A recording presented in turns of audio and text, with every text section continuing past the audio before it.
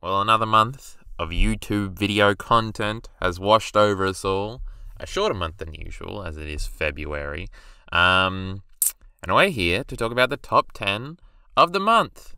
Like we did last month. I like this format. We didn't end up doing top 5 worst videos of the month, which I said maybe I would do. But I don't know. I really didn't see any bad ones. Well, I saw some bad ones, but none enough to get mad at, I guess. So there was really no motivation to do that. In terms of the top 10 list, I think it's probably stronger this month. There's a clear number 1, and the rest are kind of equivocal, I think. But we'll talk about all of that. I don't want to spoil the list here, you know what I'm saying? Is there anything else generally we need to talk about housekeeping regarding shit?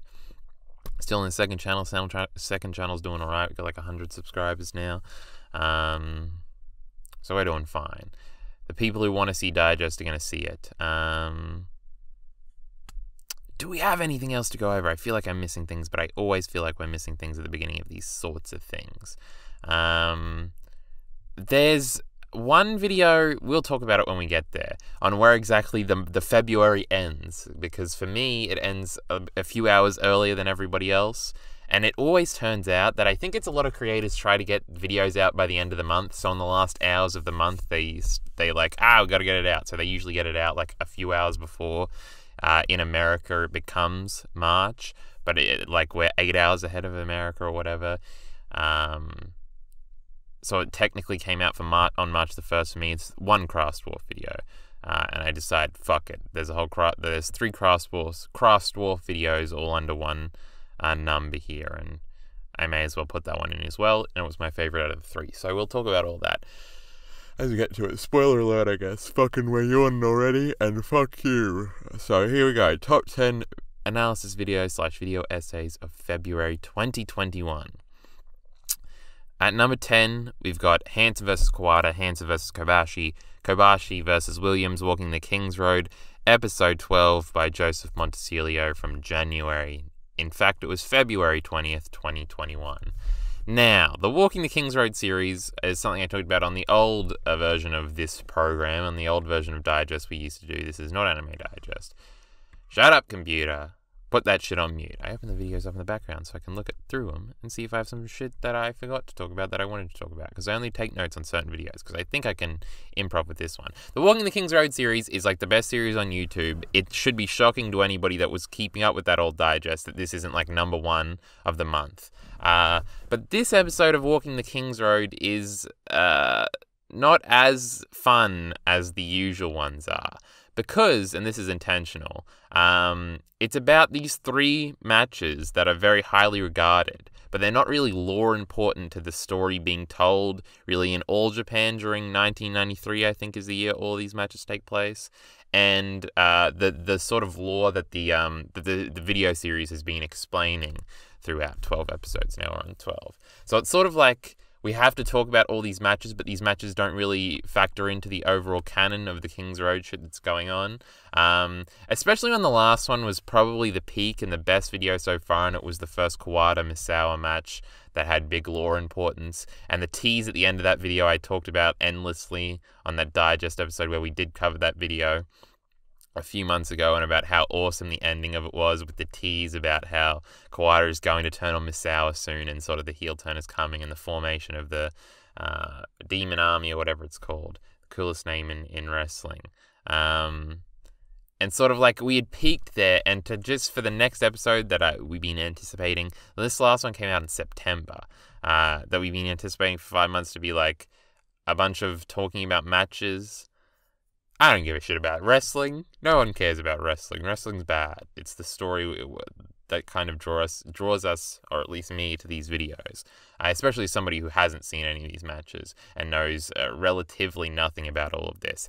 It's just not as interesting. It's still fun. It's still required viewing, required reading to keep up with things. And the slow things are being explained in the background that are also, this is basically Kobashi arriving on the scene, and he will be a big player later on, as I have been told, as I've inferred, as I've known. So in building that up, it's sort of I haven't seen a lot of Dr. Death, and just seeing this is one of his most famous matches and why everybody loves him.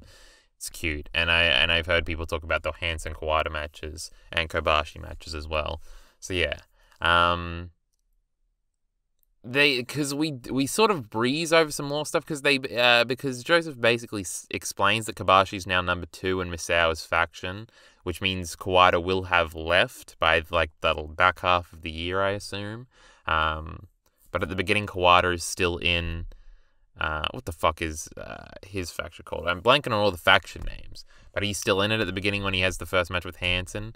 Look, we have the dates. One's in February, one's in July, and one's in August. So yeah, about midway through, Kawada will have turned, so Kobashi can stand up. But we're sort of covering these matches because they go together in this, and then I assume episode 13 will be about the turn and the fallout from that, which means the next one is the one we got to be hyped for. But these videos take a while to make, so we're probably not going to get it for a few months. Like the description here sums it up. When he says, not every match fits into an extended narrative arc, some are simply excellent in their own right, acting as brief moments of respite. From the larger stories being told within All Japan, these 3 matches in 1993 are all excellent in their own right, but don't quite fit into the larger story of the year. But let's talk about them anyway. And that's sort of the video. So that's why a Walking the King's Road video has to be. It's got to be on the list here. But we put it at 10 because it wasn't as exciting as generally these videos are. Like, I would expect a new Walking the King's Road video, that's fucking number 1 of the month. Even if it was the best Walking the King's Road video, even if it was episode 11, it would probably still be number 2 for this month since we'll get to number 1. You probably already know what it is. But yeah, that's really all I have to say. There's nothing too good. The production value, it has the same aesthetic. I still really like the music that's used in the video. The presentation is really good. Talking about the matches, breaking them down. It's all quality stuff. It's just the lore density we come here for is lacking intentionally. He had to do it, I guess. But that's it for our number 10 video. I don't have anything else to say. But for number 9, if we move on quickly and concisely here, I don't even know if this video should fit, but we put another Game Theory Five Nights at Freddy's video on because I will never not be addicted to these videos. And I feel like there is a strong subsection of people that are like me, whereas they've never played a Five Nights at Freddy's video, but they just watch all these game theory lore videos about it because it is the most interesting shit in the fucking world. They're like addictive. There's like 50 of these videos. There's legitimately like 50.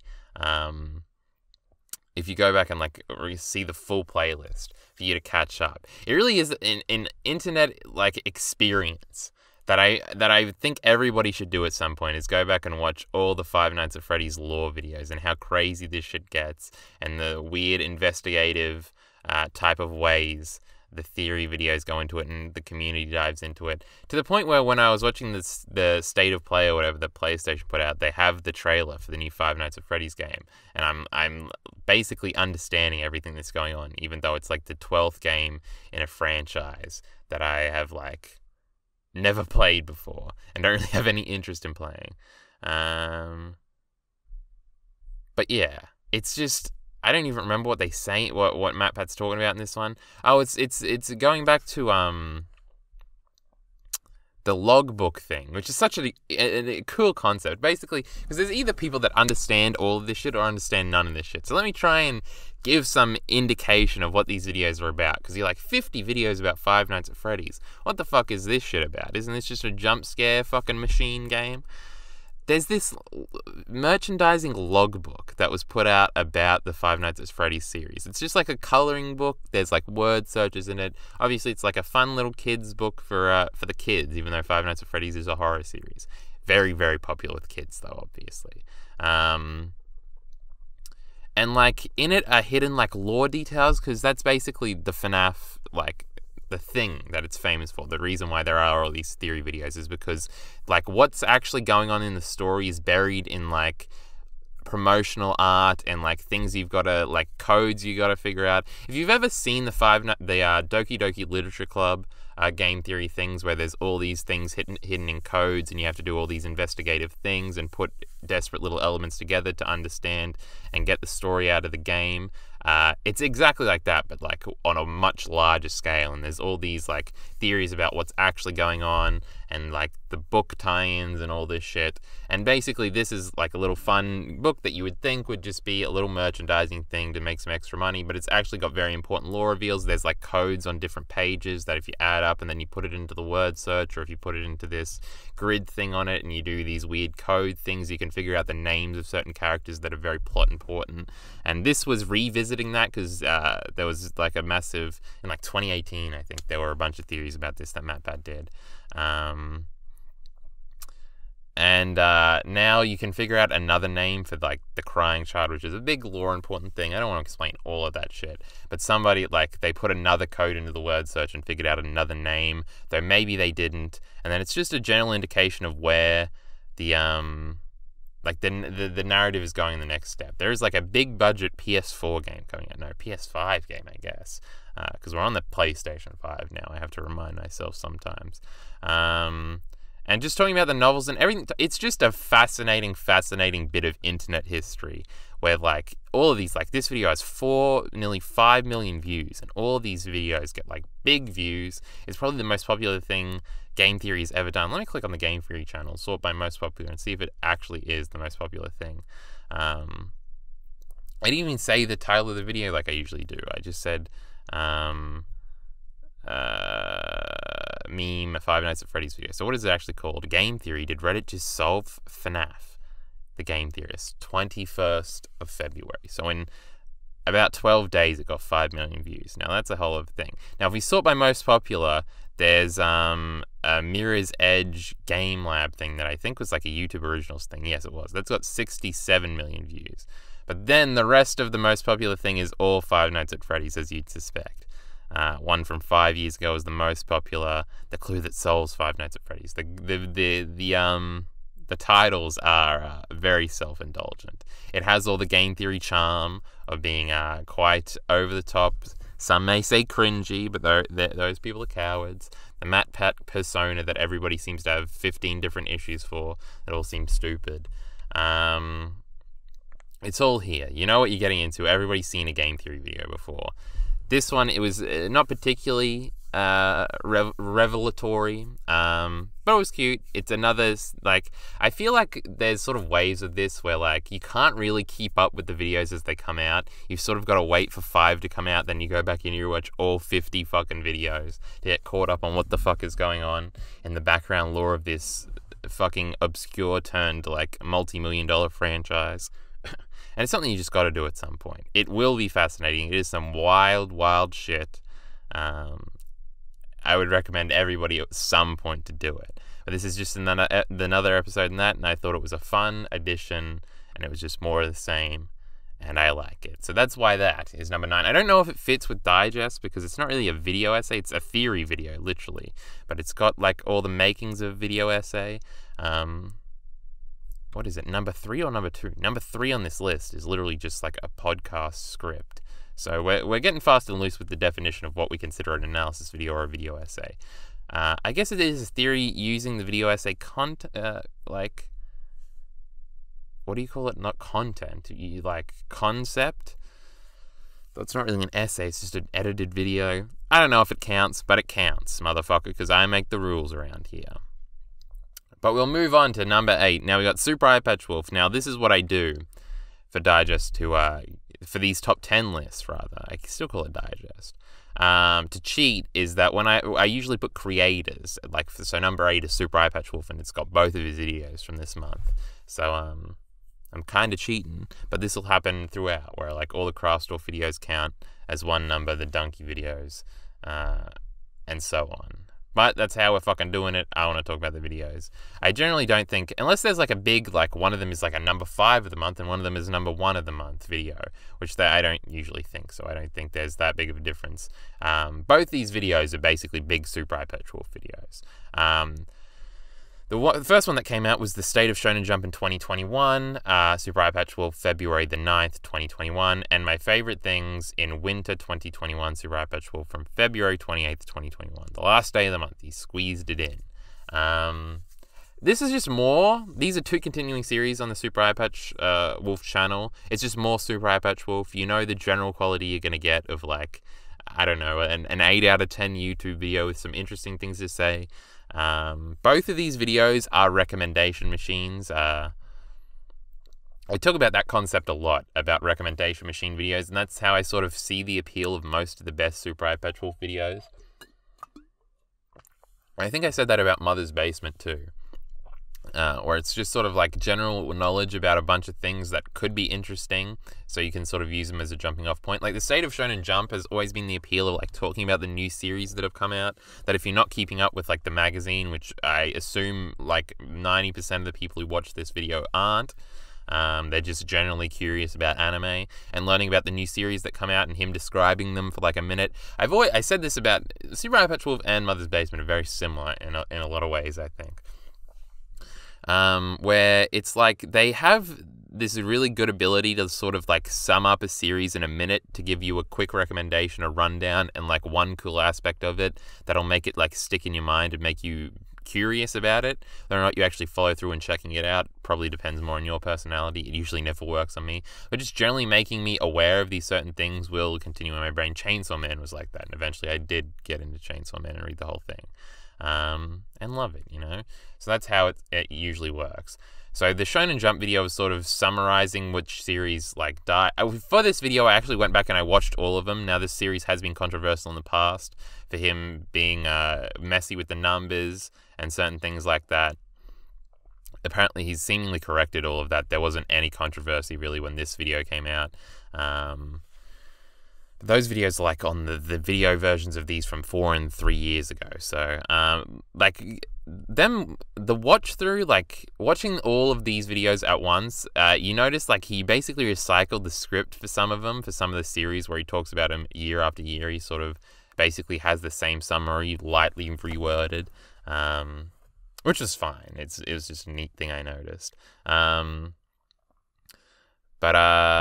What else was I saying? But following like the track record of like which series survived and which ones didn't, and like if he was excited with one year later and then 3 seconds later you click on the next video a whole year later and he's depressed that it got cancelled or it's exploded in popularity. Like I think the first one is all about Dr. Stone and the Promised Neverland as these young up and coming series, and then the next videos were like, oh shit, they actually became big series. Isn't that cool? And he usually selects like one, like I know in last year's, the one he selected at the end to talk about a lot more as sort of like the potential next big shonen thing, was Chainsaw Man, and eventually that became a big thing. Now the ending part of this video is more focusing on where like it seems like he has at the end of all of the videos, he's always like, it seems like shonen is like they're gonna have to come up with something clever to get them out of this hole because they're sort of they need a big series because a bunch of their series are ending at various different points. And the conclusion he's come to this time is that the Shonen Plus online subsidiary thing is what's going to get him through, because Chainsaw Man Part 2 is going to be on that, and Spy X Family is already a very popular series that's on that, and he talks about a bunch of other series that are on that, and sort of how Shonen Jump is evolving with this online manga streaming service. Streaming, I guess technically. Wait, streaming pages? Is that a thing? Just their online manga service. And sort of how that might be the moving forward point. But yeah, the summary of what's sold the most and the top 10 list and tracking how series have sort of died off or exploded in popularity. It's all fun to just keep track of, and I guess quality information to be aware of. So that's really the current state of Shonen Jump video. It's pretty good. It's got all the general Super Eyepatch Wolf presentational goodness. Like the editing's pretty fun. The narration is usually good. I think his narration has got slightly worse over time. He works in traditional YouTube tropes more than I think he used to, sometimes there's bad jokes in there now and certain things like that sort of retract from the narration being as good as it is. Like, I feel like I like his more stoic Irish narration voice, whereas sometimes he sort of tries to be the wacky, haha, this is time where I do a formulaic joke and everybody laughs. That goes over well in Gigguk videos. It's not nearly as bad as Gigguk videos in terms of bad comedy, but whenever he does that, it rarely lands. There is an example of it landing in the next video we'll talk about. But yeah, presentationally, it's still pretty top notch. He portrays a lot of passion in the things he talks about and the things that he likes. And again, like the 1 minute summary thing, he's really good at. It's sort of like, this is the one thing. He's very good. He's very good with his descriptive language and like putting over something if he likes it. Like his intros to One Piece in every video are like that, where he goes off and you can tell he loves that boy One Piece, that boy Monkey D. Luffy. And it's cute, but I think that's all we have to say about that video. Now, my favorite things of winter 2021. I always really like these videos. A bunch of the it's again a recommendation machine of all the cool shit that fucking came out. Like, and you always miss some of it. He talks about the Pokemon music video thing that got really popular. I got an ad while I was scrolling through the timeline to see and remind myself what he talked about. This was the last video I watched before recording here, literally an hour ago, so it should be freshest in my mind. He talks about this Pokemon thing, then he talks about the Jenny Nicholson, he gives Jenny Nicholson a shout out, especially with the ghost, what the fuck was the thing? The Vampire Diaries video we covered last month on the top 10 list. And how cool it is. I really think Jenny Nicholson is really good. I thought about it a lot since then, about that Vampire Diaries video. It's like really good. I think I put it at like 9 last month rather. It probably should have been a lot higher on that list. Probably like 3, probably behind the Matthew Matosis video. Matthew Matosis video probably should have been number 1 last month instead of the top 10 Cineflix list, which was again another recommendation machine. But yeah, the Jenny Nicholson shout out is cute. Then this dude that did a 6-hour thingy about a dating sim that seems interesting. The only thing about recommending YouTube videos that didn't come out this month is like I can't justify watching them for digest. I'd have to going back and watching a YouTube video that didn't come out this month. Disgraceful. Why would I waste my time with these fucking disgusting YouTube videos? It's sort of the thought process I go through. I clicked on this dude's channel. I forget what his name is. Action Button or something. He has like a 4-hour Last of Us 1 video that's something about something I've seen. So that would be interesting. I wonder if it's a negative or a positive one. I'm curious. I subscribe. So a new video from this dude that comes out, even though all of his videos seem to be extremely long and come out once every few months because they're very fucking long. This video is literally 6 hours about some dating sim. So if a new one comes out, like next month, which I'm not assuming, again, maybe we'll check it out. We'll see. He's on the subscription box. We can see it. Then he shouts out this animated dude that did a cool 3-minute thing. I have it open on a tab on my computer right now. I didn't watch it before we came out here, so I can't really give my take on it. But it's cute. I like when he recommends this shit. This shit. Then he goes into anime and manga, and he talks about how Harry Met Sally anime version, apparently. I forget the names of all the anime stuff he recommended, but they both seem cool. There is a comment pointing out that a lot of the shit that he talks about, again, I said shit again, how mean and insensitive to the hours of work that go into these various things we're talking about. All the stuff he talks about in this video, there's a comment pointing out that it's like all relationship-based stuff and people speculating about his relationship status as a result. Because they were all like, I think every anime thing he mentioned was a romance anime. The first one was about 2 friends becoming lovers or something and sort of the slow process of that. I forget what fucking the name of the show, and he doesn't have it written down anywhere. Then he talks about this wonderful egg thing. Something hatches from an egg or something. All the anime he recommended seemed cool and I hadn't really heard about at all. I think I'd heard this Wonder Egg name thing before. But yeah, it seemed interesting that he was recommending a bunch of anime I hadn't heard of, even through like watching the anime's YouTube zeitgeist or whatever the fuck. The last one was a movie, another romance movie that he seemed to tease had like a melancholic end or something. I was kind of interested in all of those, but will I follow through? Probably not. Then he starts talking about games, and now there's this relationship game again, where it's like a turn-based duel thing that actually seems cool. I don't play video games, though, so I'm probably not going to follow through on that one either, sadly. But again, it's just a recommendation machine of all this cool shit. What are we doing now? An Earthbound type RPG thing. He talks about Spelunky 2. Then he has a whole section about wrestling, of course. He talks about a bunch of matches I haven't seen yet. Besides the Shingo Takagi Jeff Cobb match at Wrestle Kingdom that I really need to rewatch because I think I was half paying attention and everybody really likes that match. He's talking about Io Shirai versus Rhea Ripley. God, I love Io Shirai, and I haven't watched a match of hers in a year because I haven't caught up on NXT. Don't remind me of the existential dread of fucking the fact that I'll never catch up on wrestling. But this Io Ripley match that's supposed to be really good, I love Io so much. Why don't I just watch her matches all the time? God, she's so cool. But, fuck, I gotta catch up on that shit eventually. Now, the Shingo Jeff Cobb match, and then he talks about the Eli Dragunov Walter match that I heard a lot of people talk about, but again, I haven't seen. I'm not going to catch up on NXT UK, so I could just watch that match at any time. Maybe for the index thing, we uploaded to the second channel. Then he has a big section about Brody Lee. Brody Lee died. Good little tribute here about all the good stuff he did in AEW that I haven't seen yet because I haven't caught up on AEW in a fucking year. Leave me alone. I hate wrestling more than I will hate anything. I got another ad, so let's fucking procrastinate for the next second till I can skip it and see what he talks about after that. Then he talks about the music he's into by a Chinese artist, and then this weird documentary thing, and about how the pandemic is ruining everything. Because he's like the last 3 videos of these, right? The whole of last year, so the last 4 probably. He's had to mention the pandemic in all of them, and it ends with this weird like him losing his mind. He teases playing whenever he talks about the pandemic. He plays "Come Susa Todd" from the end of Evangelion, and he was teasing it throughout the video, and then he just lets it play at the end of the video as he does a weird outro where it's just him dancing in front of clouds.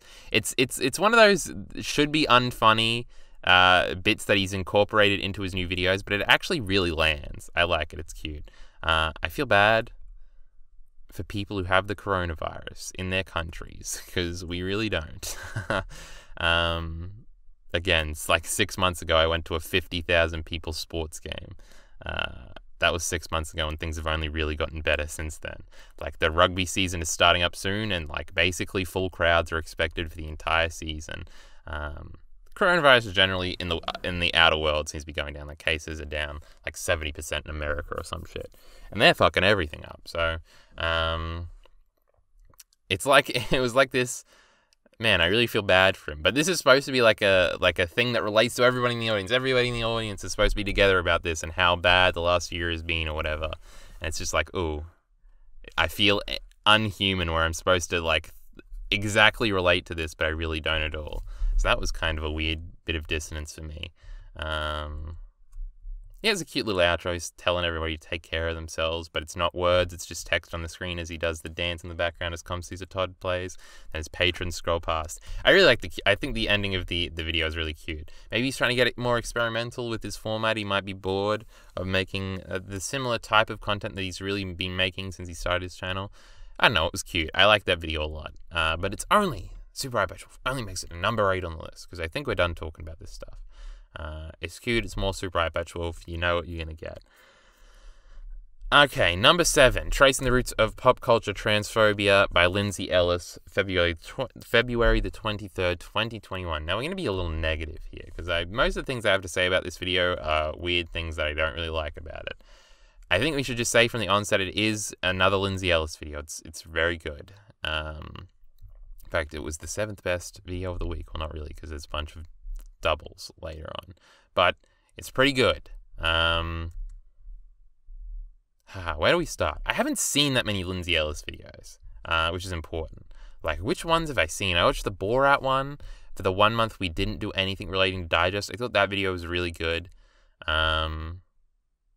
I don't know if it's just because I thought Borat was a super interesting concept that I had heard about but really didn't know anything about. I also watched the protest music of the Bush era, which I thought was really good too. This might be legitimately the 3rd Lindsay Ellis. Oh, I watched the Game of Thrones ones a long time ago, but I didn't like those at all. So this might be like the 5th Lindsay Ellis video I've ever seen. Obviously, everybody knows who Lindsay Ellis is. This one is all about tracing the roots of pop culture transphobia.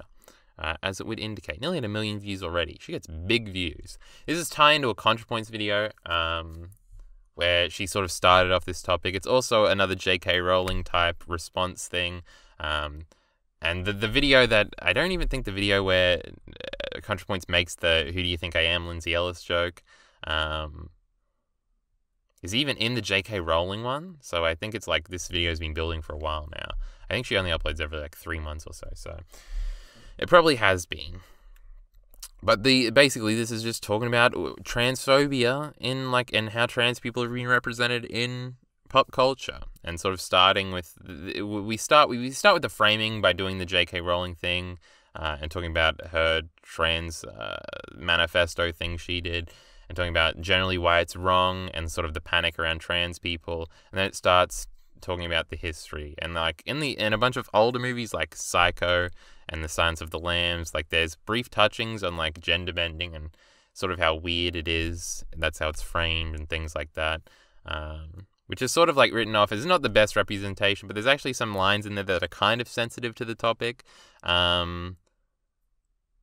and it's sort of like, oh, it's just a wacky old thing. It's kind of disappointing that they handle these things in these ways, but these were like, I think Psycho is literally, it's like a 60s movie, right? It's in black and white. And Silence of the Lambs is like a 70s movie, I think. I don't know, don't quote me. I haven't seen either one of those films. And then it sort of gets into like the 90s and the 2000s, and sort of how everything has this puke joke in it, and sort of how this is where the representation becomes like actively bad, not just like, oh, it's a curious thing about weird transsexuals, but instead it's like, oh, they're the butt of the joke now. And then we tie it back into the J.K. Rowling thing and her book and how she portrays them and how it basically associates with the 2 decades of puking jokes, and then concerns in the numbers, sort of fact-checking the trans issues, and then talking about more modern stuff, and how it seems to be looking up as trans people are more in the film industry now and society is just generally more accepting. That's the outline of the video. Now to talk about the things we had issues with, because this is one of the few videos I took notes on. There's some frustrating aspects of this video, I write. But I felt this way about every Lindsay Ellis video I've seen so far, where I don't like how dismissive she is sometimes, while she usually makes her overall points really well. Some of the littler points aren't explained, and are just assumed in what I think are harmful ways sometimes. This is awfully written, but fuck you, you have to listen. But the little points are harmful ways. The common sense is what I want to talk about. She has this big point about common sense at the beginning. She doesn't really. She just sort of dismisses it, and just sort of says, like, most transphobic people are just appealing to common sense, and they talk about how it's common sense that biology is real or whatever the fuck. But she never really goes into why common sense is, like, a harmful, like, entity or, like, concept, and how it's just stupid and it's just like appealing to general sensibilities that aren't proven or aren't set in stone or shouldn't be respected, really. And I've always hated this, even since I was a little kid, where teachers would talk about common sense. I'd be like, fuck you, teacher, you don't know shit. And like there's a really, like, I agree with her thing, common sense is stupid. She just doesn't really explain it, and I don't know if she even thinks common sense is stupid or she just thinks common sense is being applied wrongly here. Common sense is just terrible. It's just bad in every way. It's just an appeal to what everybody else thinks. It's an appeal to the general social, like, sensibilities of the time that will change and will always change and aren't necessarily, like, empirical or anything like that. It's just some stupid shit to, like, reinforce bad ways that things are already done. And I feel like there is an easy, like, this is a pet peeve of mine, so maybe this just pissed me off. Like, there's a way to, like, you can attack this so much better than she does and sort of just writing it off. Where I think she should have gone into it more and sort of explained why common sense arguments, because you see it everywhere. It's just like everybody's favorite fucking thing to do is defend their stupid bullshit with common sense when they have no other arguments. And sort of breaking that down, I think, is very important, and she really doesn't. And this is like really important to like the first 10 minutes of the video, and sort of talking about how all of the general, like, talking points against trans people appeal to this sort of common sense and why it's stupid and bad. I feel like we could have done that a little better, but what else did I write down in these notes? She is right she is right. Appeals to common sense are poison. The very concept infuriates me, but she just laughs it off and doesn't explain why it's bad. There's also an instance of her making fun of a vomit gag regarding the reveal of a woman that has a penis in movies. I don't think the vomit gag is exclusive to the trans reveal, so I think it's kind of disingenuous to try and make the scene unfunny and derivative rather than morally wrong and outdated. So there's two issues here that I actually do want to talk about. She has a big thing about how for like 20 years there's just this trope of like when it's revealed in a funny way that haha the pretty girl that the dude was talking to has a penis, Lamau, and there's like this joke where everybody throws up. There's a South Park reference in here from the one episode where Cartman's mum is revealed to be a hermaphrodite, and then there's this big Family Guy joke where Brian like pukes for like a minute on screen or something. There's a whole thing about this, and she sort of plays them all together to show like how reductive, how lazy of all these people to implement this idea when she backs it up like this consistent trope and like everything. And I feel like this is kind of missing the entire point of the video, where it frames it first to be like, haha, they're all copying the same thing. That's not very funny, because a lot of these things are supposed to be like, they're obviously jokes, right? It's supposed to be funny. Haha, you're just copying the joke. So there's already attack there, where I don't think the vomit joke is just a trans joke. It's usually just something disturbing, and then you'd cut to a vomit gag. Like Family Guy's vomit gag is like, there's like a million other examples in Family Guy. Like one of the big like motifs in Family Guy is like the everybody vomiting scene. I always thought that was fucking gross as a kid. I don't like vomit, but like I don't know if this is necessarily exclusive to the trans thing, though it does relate. Obviously, she has a bunch of examples. So I don't think that was the best point. Also, there's always this, whenever people talk about comedy, and ContraPoints talked about this when she talked about like bad trans jokes or whatever, and she talked about Ricky Gervais, which I think kind of misses the point. And I feel like everybody does this when they talk about comedy. Whenever a joke is problematic, there seems to be this focus on talking about whether or not it's funny or not. And like, it's an obvious thing. Everybody understands this. People make this joke understand this. But comedy is subjective, right? Whatever's funny is going to be funny to a person. And people try to read into things like if you laugh at certain things, it sort of reflects an underlying like transphobia in you, in this case, or something like that. But I feel like this is completely like pointless to the argument. Something can be funny and still be problematic and bad and like morally bad. And I feel like people don't talk about this enough. Like, a vomit gag can be funny, I guess. But like, that's not what we're talking about. We're not judging in this video whether or not the comedy is funny when we're shitting on trans people or whatever. It's supposed to be about this being morally bad. But it's a very good optical like thing to be like, haha, these aren't even funny, and to sort of like represent them in this way. Or that like, it shouldn't matter if it's funny or not, right? That's not really what we're talking about here. We're talking about it being bad. And like, I feel like this is just a massive like pet peeve I have when people talk about like stand-up comedy, where like a bunch of woke people will talk about like a joke and like attack a comedian, and like some people will just say that it's unfunny and that's why it shouldn't be said. Because that's a lot of people's stance on comedy. Like a lot of people that haven't ever thought out like offensive jokes or anything or what the stance should be. Like, I feel like I've heard Joe Rogan say this, like he'll defend like a bad joke or a racist joke or something and just say, but it's funny, and that's like the defense. Jokes are supposed to be funny, so if the joke is funny, then it's good and should be allowed. Or again, that's not really the conversation we're trying to have here, and we're sort of applying those rules to it, and it just seems stupid. I should probably read how I lay this out in my notes. It seems like we are trying to win the optics game rather than the moral game here, which is fine, I guess. You need optics to convince people, but it doesn't really help the strength of the argument. Also, why is she... Oh, this is a different point, so I'm moving on there. So that's basically what I said just now. You don't need to prove that it's not funny, because we're not really talking about that. And again, like, it's such a weak argument of just like, well, it's not funny, and then somebody just has to say, well, I laughed, and then it like completely falls apart. Also, why is she intentionally sounding disconnected sometimes? This is one of my least favorite YouTube tropes. I do get this weird vibe. I feel like I watched part of her talking about her book, and in that video she seemed very inspired. She was very here. She was very here. She was very there. She was very engaged. Whereas it sort of seems like, I guess it's supposed to be part of a joke here about, oh no, we're talking about the J.K. Rowling trans stuff again.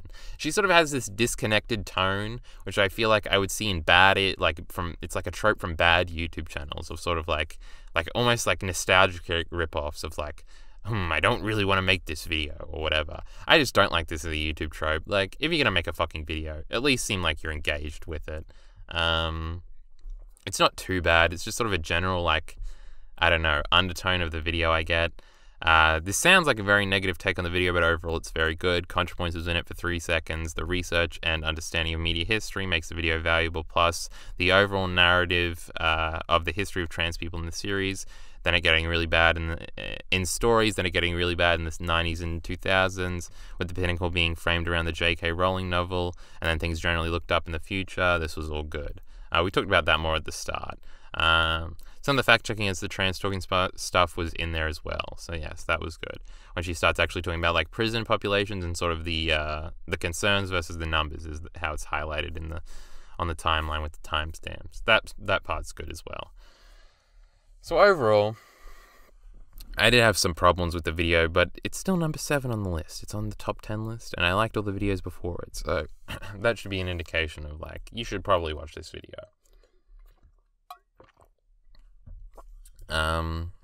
But is that all we had to say about that video? I think it is.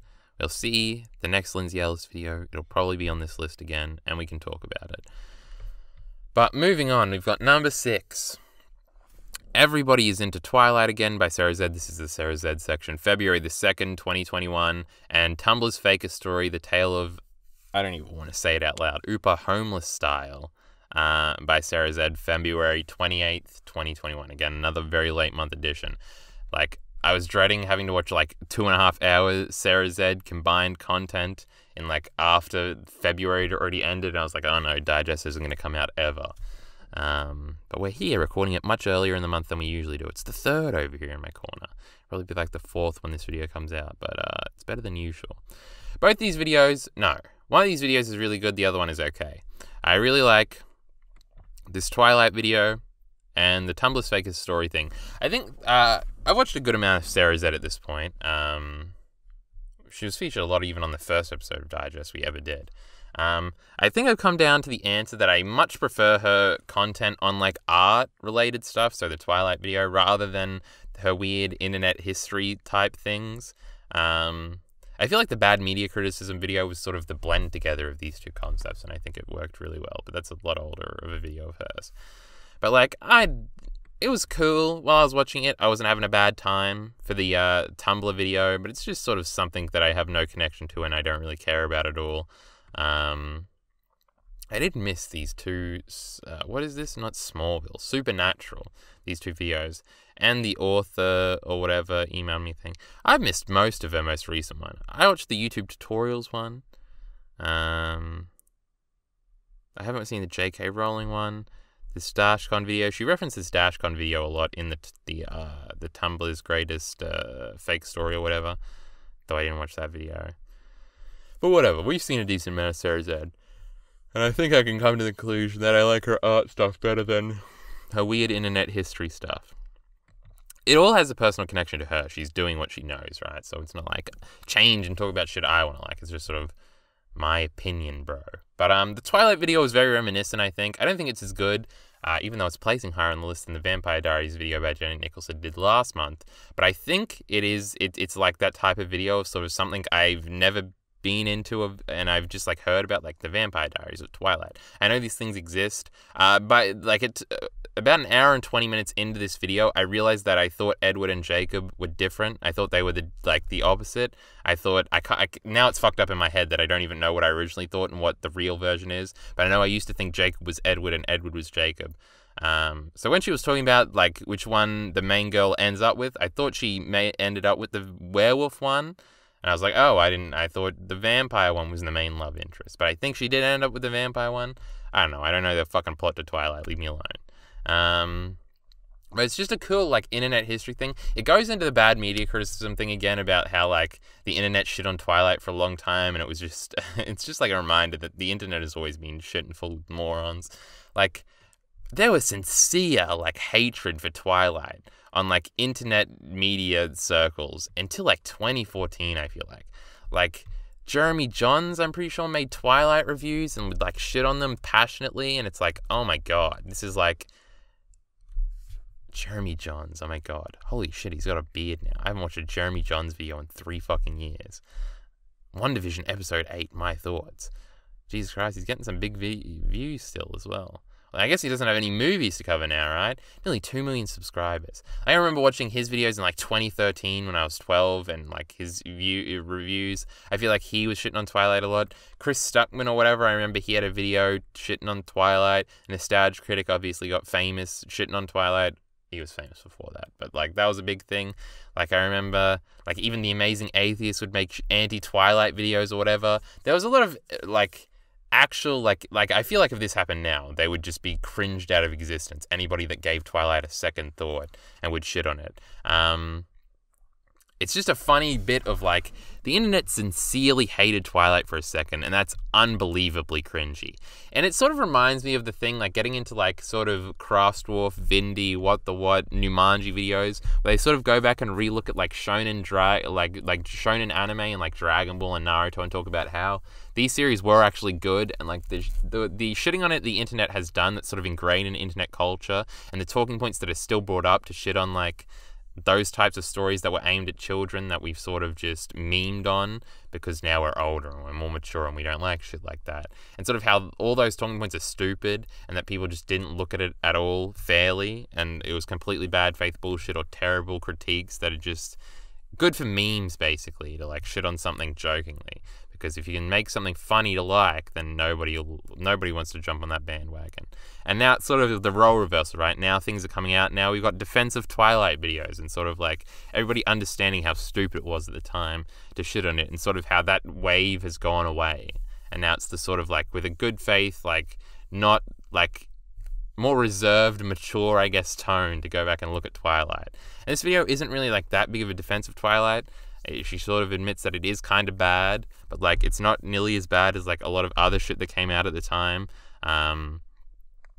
I don't know, it just goes through all the layers of sort of the fandom that I was just not aware of at all, and it's fascinating to me to like learn, just like the Vampire Diaries video again last month, of just like learn what this thing that people around me used to talk about a lot was like. Because I feel like when I was like, she talks about how like the movie came out in 2008, the first one, so I would have been 7. I feel like 9-year-old me was talking about how much he hated Twilight or something, pissing off girls in primary school or some shit. I feel like that's something I probably did at some point. I don't have any memories of it specifically, but it had to have happened.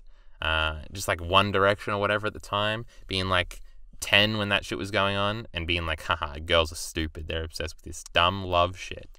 That's sort of the... It's funny because that like 11-year-old, not even 11, like 9, 10-year-old perspective seems to have been reflected in a lot of grown adults on the internet at that time, which is kind of alarming. But again, that's kind of the point of the video, talking about how stupid all that seemed. There's a lot of there's underlining political stuff in here, which I'm good with. I like. It's not a negative, but like the stuff about like people irrationally hating shit that teenage girls like, which seems to be a very prevalent thing in pop culture. To shit on things teenage girls like more than anything else.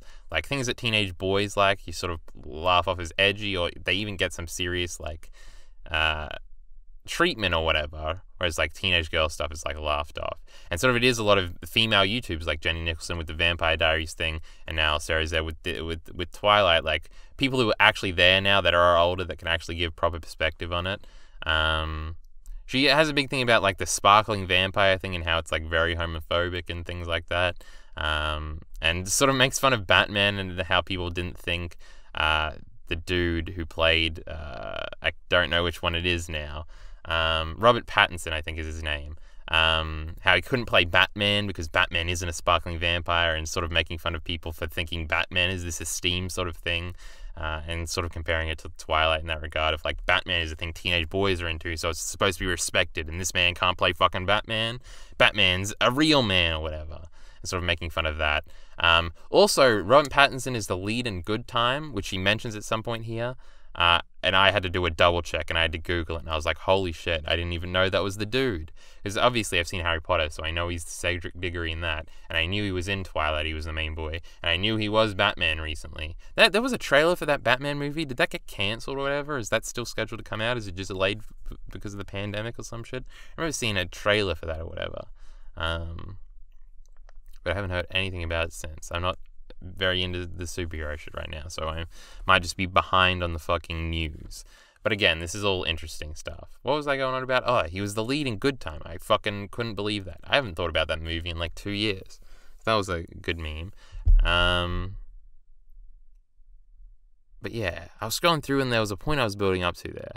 But I can't fucking remember what it was, and I lost my train of thought. And that's not news to anybody that's watched these videos. It goes into a lot of detail about a bunch of shit that I think is fascinating. And like, whoa, I didn't know any of this shit about any of this shit. And it's kind of cool. Like, you have cultural context clues of certain things you've heard about, and sort of tying that into and putting it in more of like a timeline of what the Twilight experience actually was like, and how in 2018 it sort of had a renaissance and things going on. It's just an interesting timescape, you know? These girls, they're weird creatures, and to get the mindset of sort of what Twilight was all about, because it is very directed at a female audience, it's like, isn't that interesting? What the fuck was all that about? When you're not an 11-year-old anymore talking about how girls drool or whatever the fuck. Then the Tumblr one, do we have anything else to say about this one? It goes into a bit about the skeptics. I feel like every breadtube video comes back to the skeptic community somehow. And it's not necessarily a critique, because it kind of did ruin everything about everything. But, yeah. Just talking about fake people making fake stories, and it becomes a convoluted fucking mess at the end. And it's an interesting story. It's an interesting tale from the internet that I probably won't forget anytime soon. I don't think it's as engaging. I didn't really have any context clues for this. So, unlike Twilight, so it was sort of like a deep dive into this thing for an hour and 5 minutes I know nothing about. I don't really know anything about Reddit history or Tumblr history, so what the fuck am I supposed to do with that? But it was fun nonetheless. We'll keep up with Sarah Z moving forward. We always had the intent to. I just didn't get to watch those supernatural videos. I wonder if I missed out on any golden content there. But I want more media ones. I want another Twilight video about something else like that. That would be what I would want moving forward. But fuck it. She can do what she wants. But I think that's all we have to say about those videos. It's cute. I like going back into... I feel like the Vampire Diaries video I underrate a lot, because I think about that video a lot and just how good it was, and sort of... It's not as funny. I don't think Sarah Z has like the stage presence that a lot of her breadtube contemporaries do. Like, I don't know. The Lindsay Ellis presence was kind of pissing me off in that video, so I was like, I'd take the Sarah Z presence over the Lindsay Ellis one. But she doesn't have like the contrapoints, obviously, the gravitas and the charisma there. Who was the fourth option? The Jenny Nicholson charisma that we talked about last time. I don't think she quite has that, so I don't think the video is as engaging. Jenny Nicholson is like really funny. I don't think comedy is a big aspect of like the Sarah Z videos. So it sort of makes it more engaging. So again, I probably like the Vampire Diaries video a lot more, even though it was like 9 on last week's list rather than these ones. These ones were good too. It's more of that ilk, I think. Mila was talking to me about the fucking gag where like an hour after she's done talking about racism, Jenny Nicholson finds the fucking post-it note for racism under the character's name, and it was like, God, it was a good gag, right? I mean, it was really good, and I underrated that video. But that's it for that. Let's move on to number 5. I was begging that this video would be fucking 30 minutes long, but we're already an hour in and we're only at number 5. Fuck! 5, we've got Dunkey, and now I was thinking about where to put these. 2 dunkview reviews came out. Dunkviews, which are Dunkey reviews. Get it? The fucking words are put together. I just rewatched the fucking Super Mario 3D World, which is the first video we're going to talk about, then the Bowser Fury one. Let me say exactly when they came out. I did this fucking email for something. February the 11th, 2021 for the 3D World, and then Bowser's Fury was February 17th. I rewatched the 3D World one like right before I came out to the car. God, it was good. You can just sit there and you're like, oh, it's over. You just want more. The dunk views are really good. It's better than the gameplay videos. It's so dense with like cool shit, creative like postmodern ways to make points.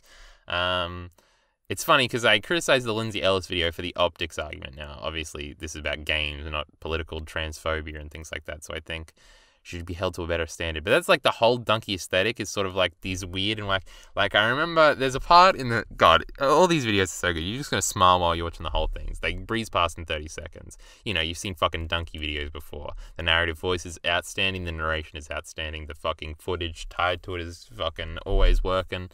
It's just overall, like, he's got it down to a science. They're fucking perfect videos nearly. There's a part, I was talking about the optics argument, there was a part in the 3D World video where he's talking about, the cat suit and how fucking cool it is and all this shit.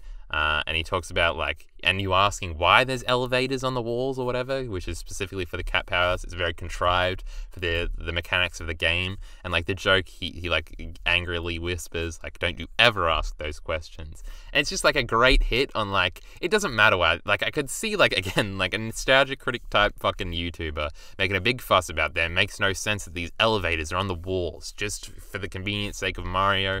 Like, these, like, talking about how contrived the levels are because that makes it bad because it was just designed to Mario to get through them, or something like how there's narrative dissonance there. And it's just like, shut the fuck up, moron, and we're just moving forward. And it's like a great way to, like, because it works on so many levels, it's fucking gag. It's just like, it doesn't even make that point, but it begins to make that point to make you register that point. But maybe you don't, and maybe most viewers just walk past and don't even understand the joke, but I registered it because I'm a smart viewer. And then, like, for him to just dismiss the talking point with, like, this underlying joke that doesn't actually address the point because the point is so obvious. It's just like an intrinsic joke that you shouldn't have to explain, and it's less funny when you explain it, but it fucking works, and it hits so well. And I just want to listen to it over and over.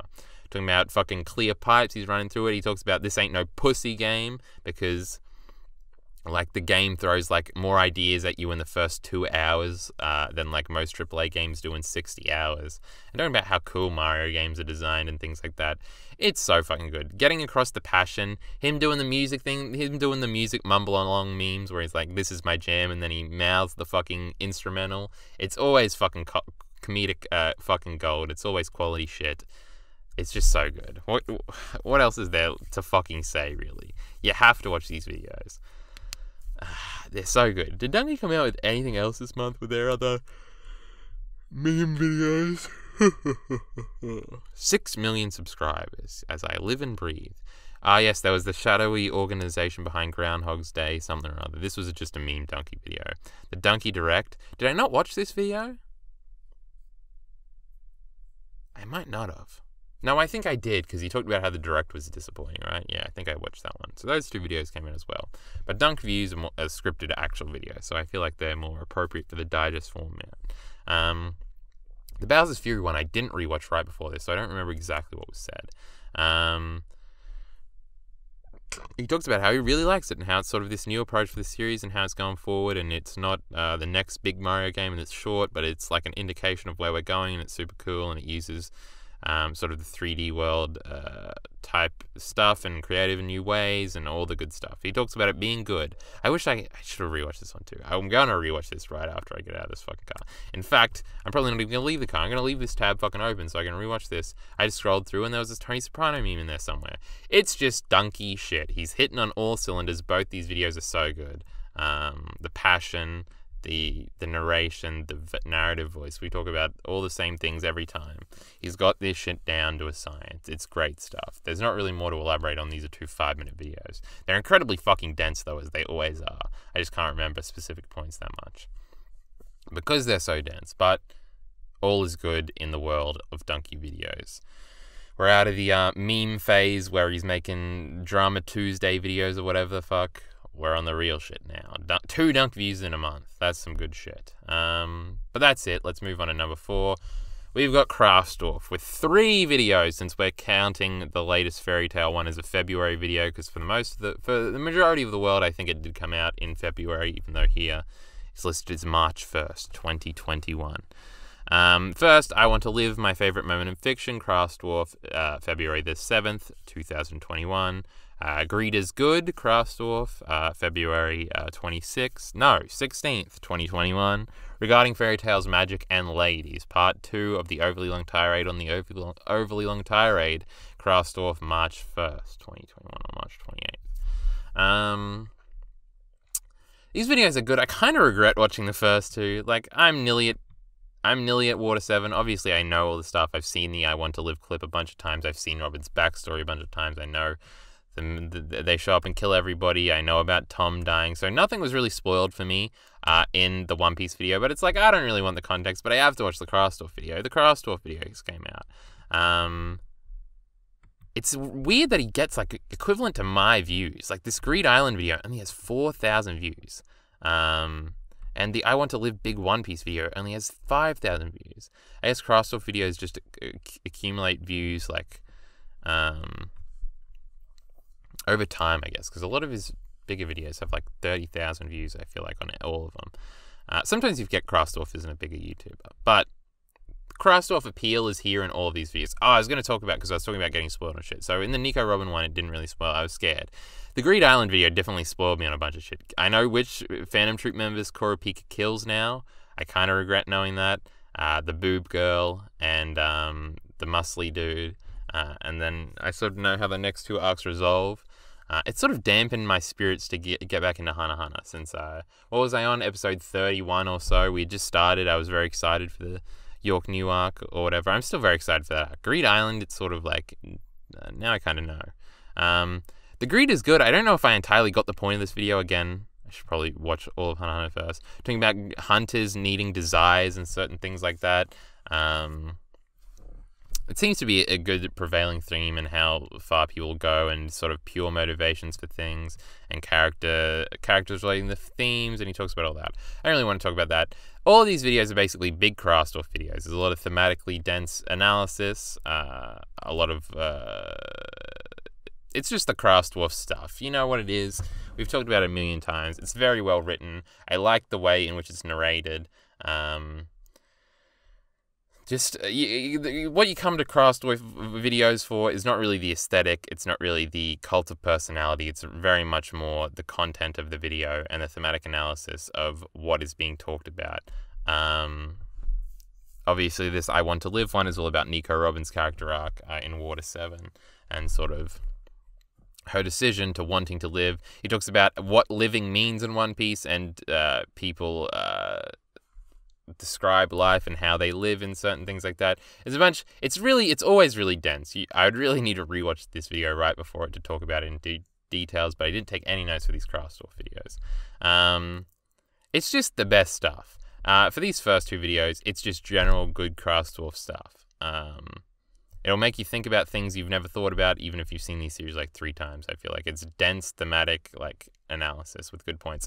In the Hana Hana video, because this was one of the points I did get, he talked about something I hadn't noticed at all, which was about how Gon learns how to get Hisoka's badge by learning to observe sort of this fish, fly, hawk, him dynamic of sort of the food chain, and that everything has something it desires, and once you understand what people want, it's easy to predict their behavior and sort of get what you want out of it. And then how this sort of relates directly to what happens afterwards, where he attacks something, and then like the bug dude attacks him, and then Hisoka attacks him, and sort of how he didn't learn the lesson entirely because he made the same mistake, and sort of how the analogy with the bird, the fish, and the fucking fly is replicated in the events that happen right afterwards, and it's not really spelled out to the viewer. Again, I thought that was a really cool dense detail that explains like why Hunter x Hunter is really, really good. That I hadn't thought about, and I'd seen that shit, so I can't even use the excuse that I hadn't seen it yet. The I Want to Live video is playing through right now. There's a quote about Law talking about the weak don't get to choose how they die and certain things like that, and how that's kind of reflected in One Piece. It's real cool. It's just like a bunch of thematic elements that he ties into it, which makes a very interesting fucking video to watch.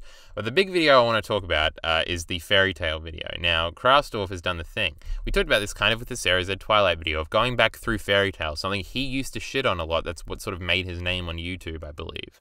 And sort of going back and reviewing his old videos and talking about how bad they were and sort of the terrible critiques he used to have. That a lot of people still use the points made in that video to shit talk fairy tale, or just generally they use similar types of criticism to critique a bunch of shit they don't like. And it's always stupid as fuck. It's always dumb. It's bad criticism born from like the internet that was like acceptable in 2015 and is still very widely accepted today.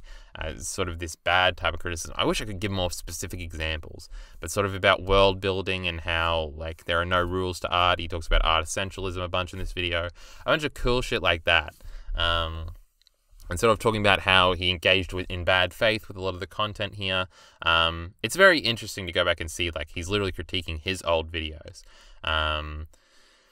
And it's funny because a lot of his audience has an identity with hating on Fairy Tail. So him coming out talking about how all of the points they've parroted that he made back in the day are all stupid, and they're stupid for repeating them just like he was stupid for making them originally, and them sort of having a meltdown about how, like, hating Fairy Tail became part of their identity, just like people who used to hate on Twilight. It became part of their identity to shit on this thing that other people liked, and you viewed the people that liked it as lesser and worse than you. And sort of this overall... Like, I like the fact that now people are becoming more self-aware and sort of, like, looking back on old shit and being like, that was real fucking stupid the way we used to think about things. And people still think about things, and sort of going back and analyzing, like, remember the idiots that used to shit on Twilight relentlessly, like the grown adults that used to shit on Twilight in 2009? That was dumb as fuck. Let's talk about it and why all the shit they used to say was wrong, even though you probably used to agree with a lot of that shit. Again, this is basically what's happening with Fairy Tail here. If there is a Twilight equivalent in the fucking shonen anime community, it's Fairy Tail. Everybody loves to shit on Fairy Tail. Sort of going back with a good faith look and seeing, like, actually shit was going down here. It's just sort of proof that people on the internet don't know shit about what they're fucking talking about, and they never have. And at least some people are trying to think that they will now, because the logical progression of that sentence is, and they never will, but it seems like people are trying now, and it's like, this is some good shit, and I like it a lot. And again, him sort of honestly, thematically analyzing what's going on with these characters and sort of pointing out how, like, these general critiques are bad. He points out the hard work critique here that's in a lot of shonen thing, especially with the Rock Lee shit and people criticizing Naruto for that dumb shit. And how he used to do it to Fairy Tail, and sort of bring up the Vegeta example of Vegeta, who trains harder than Goku, isn't as strong as Goku because he isn't emblematic of the theme being portrayed through Dragon Ball. And sort of a lot of people would critique, oh, Dragon Ball's not fair because Vegeta trains harder and he doesn't win. Not understanding that the entire point of this series is that Vegeta only wants to be the best because he wants the pride of being the best, because he thinks he should be the best because he's the Prince of all Saiyans. And how that's intrinsically a bad thing to just want to be the best for the best's sake. Whereas Goku wants to be the best to test himself and have fun fighting and protect the people he loves. So obviously Goku ends up being the stronger of the two. And Vegeta takes forever to learn these lessons, right? Initially gets family, doesn't go all the way, and by the end of DBZ, he sort of accepts with Goku and becomes friends and all that sort of stuff. Sort of talking about how these dumb talking points like that would get repeated about how it's not fair, Vegeta should be stronger because he trains harder, when it's just ignoring what thematically is going on. This is very literal realist. He talks about realism a lot in this video as well, and realism is like, everybody hates realism at this point, but everybody still uses realism to critique things, talking about how, like, unrealistic it is for certain people, and how you never, like, I think he talks about how he used to say that the fact that they never get the perspective of the non-magical people in Fairy Tail was dumb, even though obviously the interesting part is the magic, and that's basically the thematic, like, container for the whole show to operate in, so obviously you follow a bunch of majors. And it goes through a bunch of cute shit like that. There's an interesting point, again, Miller pointed this out, where Krastorf explains why dragons are used to fight dragons in Japanese culture. This is another big, like Krastorf advantage, is he likes to look at things from more of a Japanese perspective, which a lot of people in the Western anime community seem to like people shitting on reincarnation as a concept, when, like, that's obviously a massive piece of, like, Japanese culture, and I forget, Buddhism or Shintoism. Those are two big... Shintoism? I don't know if I'm saying that right.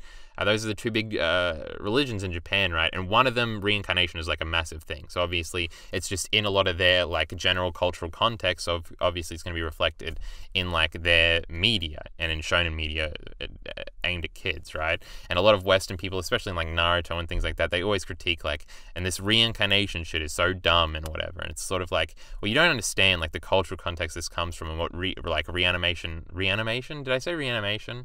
What am I actually trying to say? Reanimation is a fucking jutsu in Naruto, and we're not talking reincarnation, and talking about how, like, it means a different thing in Japanese culture. And here he explains why dragons in Japanese culture are usually used to fight dragons, which is a thing in Fairy Tail, and then he relates it to Pokemon, because in Pokemon, dragon, obviously Pokemon is a Japanese franchise, dragon is super effective against dragon. It's one of the only types that's super effective against itself, because in Japanese mythos, you need to use a dragon to fight a dragon. You have to use dragon weapons to fight dragons. That was a cute little point in there that I liked a lot. But again, going against the realism thing, he talks about the sexuality of the girls a little bit in here. It's a bunch of good shit. I really like this Fairy Tail video. Even though I haven't seen Fairy Tail, I feel like it's more because maybe just because I'm probably never going to watch or read Fairy Tail, and I'm actively going through One Piece and Hunter x Hunter right now, so I was sort of like more hesitant to watch those videos and be like, I kind of want to figure this out for myself. Whereas Fairy Tail, it's interesting. Again, it's literally a response video to his own videos, tearing them apart. It's really cool. It's like a retractions thing. I seek to try and do retractions on my older videos too. I've done them for like 2 videos, and I'll put a pinned comment about all the shit I got wrong in a video. I really need to get back on that,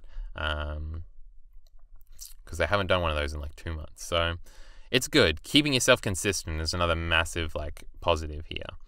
I don't know, Craftsdorf videos are good. I feel like the Fairy Tail video, I like when he talks, I think I like when he talks about wider topics more than like specific character examples, like maybe with that Robin video.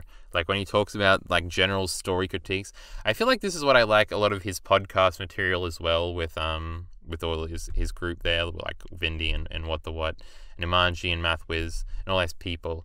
I like more when they talk about general issues they have with the way people talk about art online, rather than when they're specifically talking about things they like or don't like. I usually find that they're my favorite type of content, and that's more what the Fairy Tail videos are. Like, it's a bunch of specific talking points, rather than just like a thematic analysis of Robin's character or whatever. Because I like talking about art critique more than art, maybe. Maybe that's where we're going. But yes, that's the Craftsdorf videos. I feel like I said everything I wanted to say there. Everybody should be watching Craftsdorf, especially if they're into shonen anime stuff. And at number 3, we've got Geekvolution here with 3 parts of one superhero rewind, which is Batman vs. Superman, Dawn of Justice Part 1, 2, and 3. February 13th, 2021, February 20th, 2021, February 27th, 2021.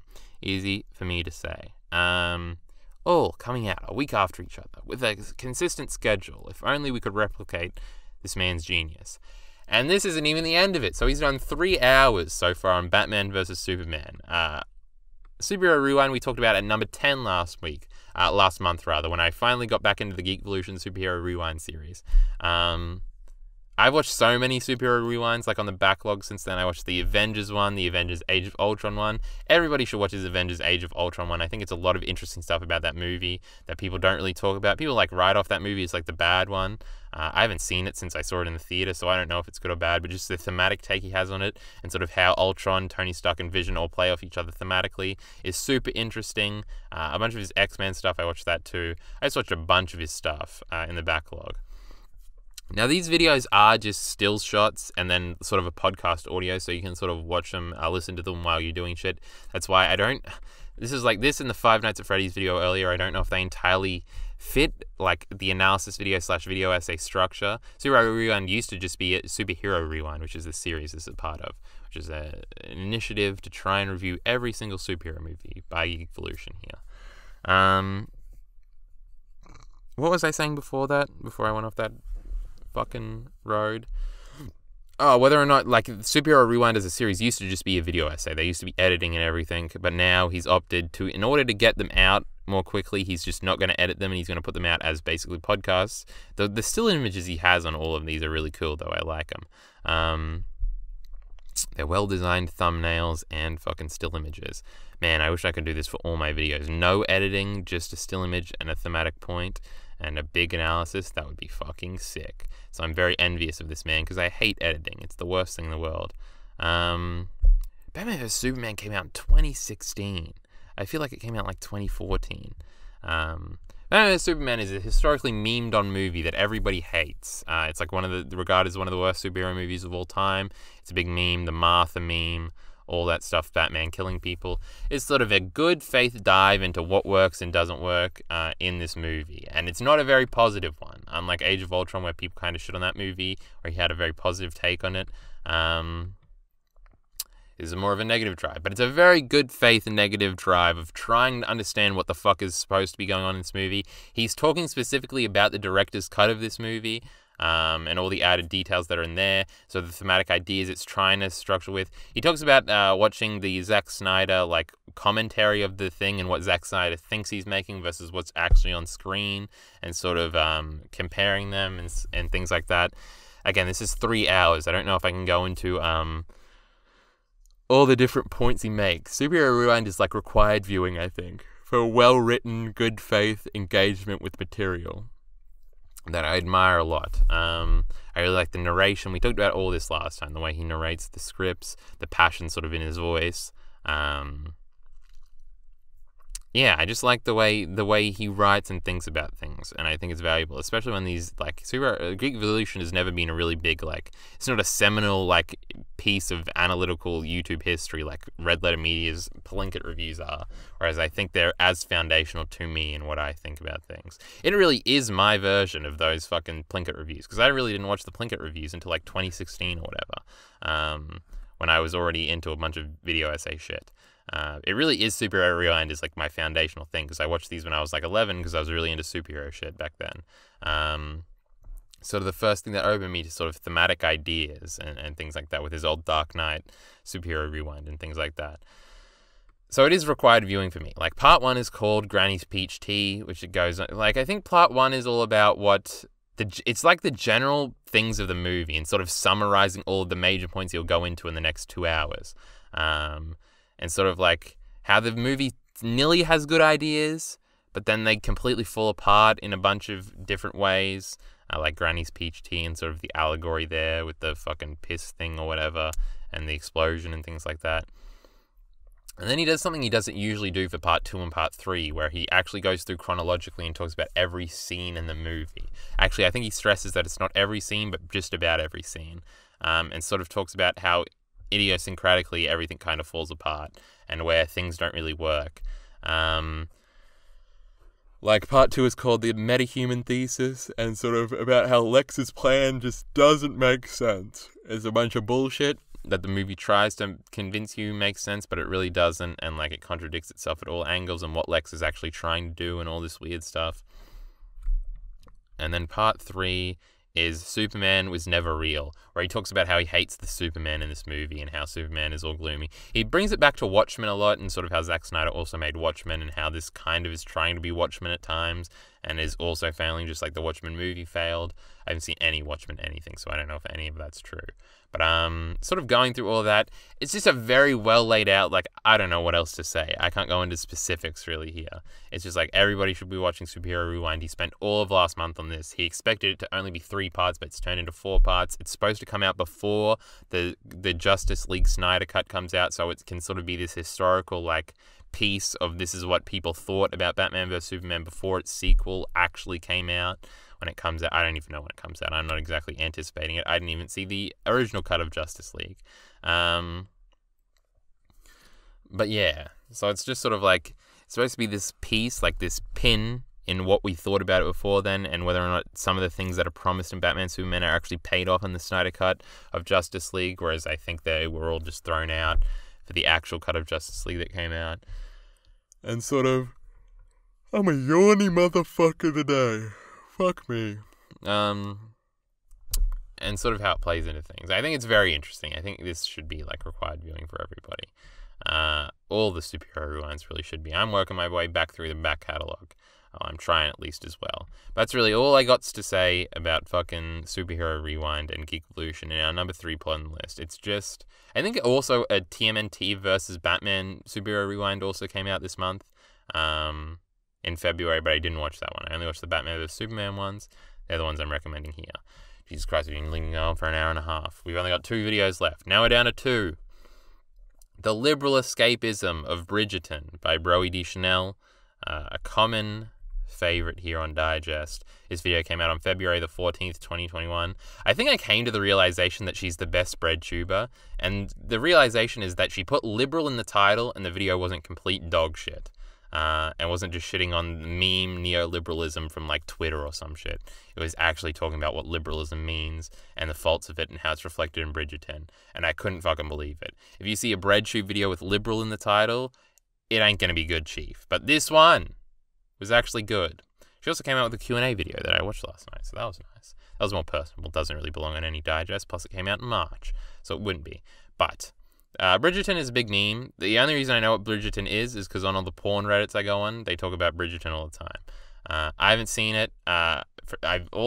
Everything I know about it is that there's a lot of, I don't know, graphic, intimate sex scenes.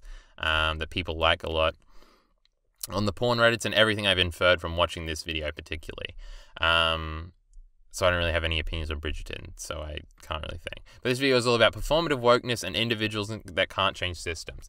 Now, the actual ideal of liberalism is more this idea of individualism, right? That individuals can change things, and like focusing on yourself is kind of more important. She goes through this, I think, no, was this in an Innuendo Studios video where he talked about this, or does she talk about this in the video?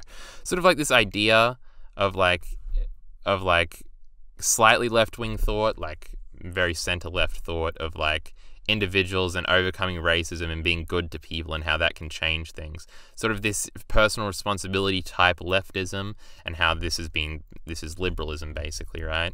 And how it like fails to address systematic issues of. I said this in the Just Right response video we did on the main channel about how.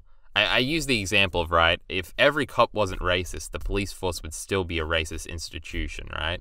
Because there are racist policies that even if every police officer loved black people and didn't harass them at all, there would still be racist policies that give them quotas or over-representation in like black areas and things like that. It's sort of like this liberal escapism that like a good person, like if the head of police was a good non-racist person, then they could change everything just by setting an example. Like is apparently done in Bridgerton, where the reason why there are black people in like this English setting in the 1800s and they're not treated with any regard for racism is because this old white man fell in love with a black woman or something, and there's a scene where like one of the black characters says that love can conquer all, and that's sort of the theme that's kind of being embodied, and sort of how this kind of neglects the entire point of like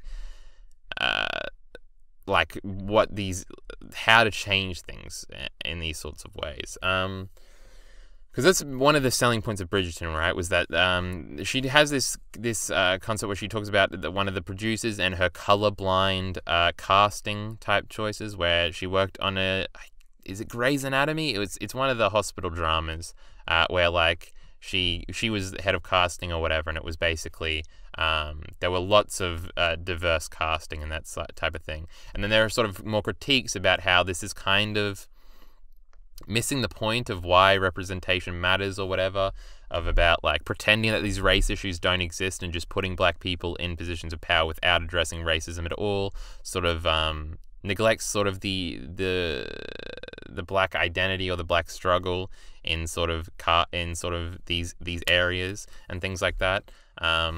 It's sort of it's not like a bad faith takedown of this. It's like this is an idea of how to fix like the lack of diversity in media or whatever, right? Is what if we just say fuck it and we just cast black people and white people and Asian people all equally, and just like hope that fixes things. Whereas it sort of misses the reasons and misses addressing the reasons why these issues exist in the first place, and I'm just trying to correct them. She talks about Disney at the end and about how Disney like Lindsay Ellis has a whole video about this that I actually haven't seen, but like the fake wokeness and sort of talking about how like Disney just sort of acts like its racist history doesn't exist. They don't really like apologize it outright, or if they do, they will just like give an apology and not really do anything about it. Like the racist caricatures in like early 30s movies, and that's the point she gets into eventually. What else is there really to say? I'm sort of hitting a brick wall here. What else is said in this video? There's a lot of stuff about sort of batting back and explaining that like just casting black people in this role is sort of a liberal escapism. That's the whole point of the title, right? And it's not actually true to life or anything like that. Fuck, I felt like I was building up to a bigger point, but I've completely gone off, and now there's a fucking Subway commercial on my stupid fucking computer screen, so I can't scroll through the goddamn timeline, and now we're getting a second ad. Well, fuck me. Maybe I should get ad block like chat yells at me continuously for. we're showing a lot of third world. Oh, now she's talking about volunteerism or voluntourism or whatever, where like the how like volunteer things sort of reflect this, and where like white people can go over and get very attached to like one like poor impoverished kid and like sponsor them. And sort of like help that one kid out, but it's sort of missing the issue of how these people got into this place in like third world countries where they don't have enough food or water or whatever. And we're sort of ignoring that just to like, because ads like that, they like target your empathy, right? And try to get you to be like, look at this kid, you can help this kid out. And sort of like donating to just this one kid isn't actually going to fix the issue or the reason. It's just going to create more kids like that. And sort of how we have to address systemic issues, and things like that. To fix these issues, and it's sort of pretending like these issues, like this is fixing these issues when it's really missing the entire point.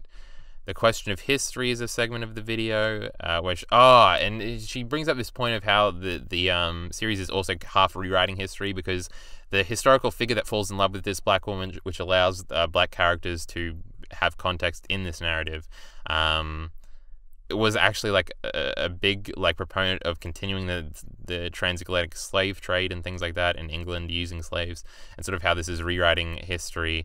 It mentions that Hugh Jackman movie that did a similar thing with like the carnival thing. I was clever because she talks about like the Haiti Revolution where all the slaves revolted and how that scared England, and I was like, haha, I know a little bit about that from Black Sails. Look at me, historical context through fucking bullshit fiction. You gotta love it.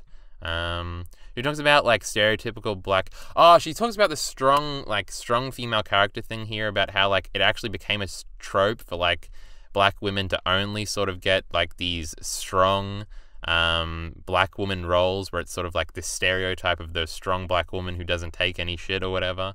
And sort of how like because the critique would be like, oh, there's no black women in roles in movies, so let's give them all the roles that are like very strong roles. And it sort of misses the point. Like, black women can be weak too, they can be vulnerable, they can be like the main love interest, they can be the pretty one, they can be all of these things. There doesn't just have to be like either like a slave woman or a strong contemporary black woman that doesn't take any shit. Like, it's sort of like we're casting them into like these stereotypes rather than just letting like, it's almost like it almost comes full circle, where it's almost like you shouldn't really worry about race when creating a character. Like, you can create like this very complex female character and then not even think about what race they are until you get to casting. Which is kind of colorblind casting, but it's not the point. Like, colorblind casting, how it's explained at the beginning of the video, is sort of like we're going to specifically give black women like traditionally white roles so it can show that black people can do them too, not necessarily just making a role and the race being irrelevant to who is in it. Obviously, in historical context, this doesn't work, because then you're kind of rewriting history and all these things. And there's a lot of, it's like more of a complicated issue than just like, just fucking like fixing it with putting black people in certain roles. Like, these are sort of issues that can't be fixed this easily. I'm still scrolling through the timeline here to see if I forgot any of the points. She even brings up how Hamilton can be critiqued of this and things like that.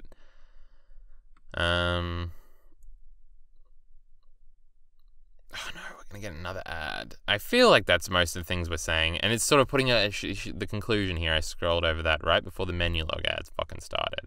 About how, like, it's kind of putting a bow on history and like this fake type of like existence, and how it could sort of be insulting in the same time. Because I think a lot of the appeal of Bridgerton is like, oh, now we get to see black people in sort of these traditional like